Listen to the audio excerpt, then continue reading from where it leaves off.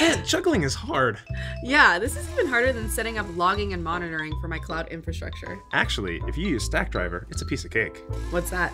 Stackdriver is a tool that lets you monitor and get insight into your applications. Sounds useful. How do we get started? Let me jump right into a demo.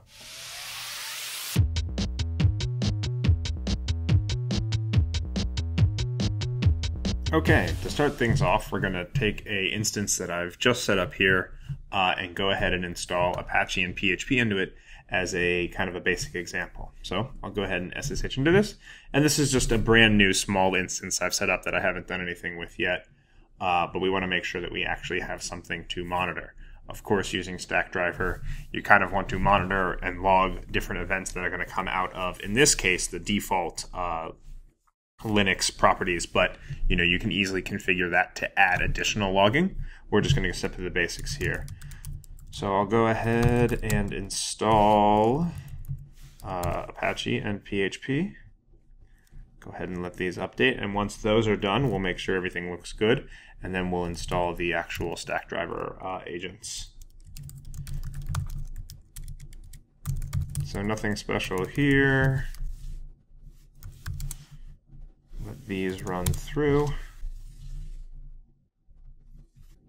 Okay, we'll skip that 30 seconds, and now that it's all set up, we'll go ahead and make sure everything looks good by bringing up this in a new tab.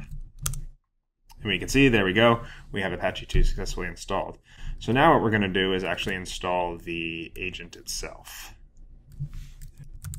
We're going to go ahead and look at a quick script that basically just grabs the different agents, the monitoring agent and the logging agent, and then installs them. So we'll go ahead and run those. And while that's happening, we'll go ahead and take a look at the Stackdriver interface. That'll probably take about a minute.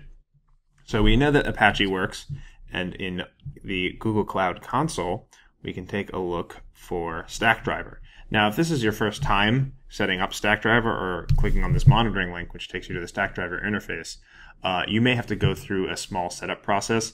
Basically, you're just going to choose what GCP project you're using and some other small setup steps. That can take another couple of minutes as well.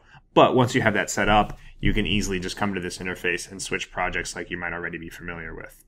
So once we kind of have those logs installed, we should be able to go here to Resources, click on Instances, and we should see that the instance is set up right here. You can see another instance that I had set up earlier, but LAMP instance is the one we want to take a look at. So I'll click on that.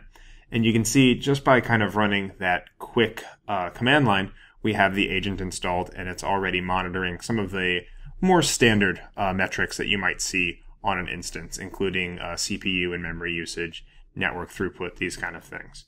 So this is a great way to kind of just quickly get that set up. One of the other great things you can do in Stackdriver is actually set up a dashboard. So if you go to Dashboards and hit Create Dashboard, you can start to add charts. Charts are basically these metrics that you're going to be able to select from a list here, and kind of choosing your instance, get a better understanding of creating a custom monitoring dashboard for the metrics that you actually care about. One of the other important aspects of Stackdriver is going to be alerting. So by setting up an alerting policy, we can easily take a metric on an instance and tell Stackdriver to notify us when something happens.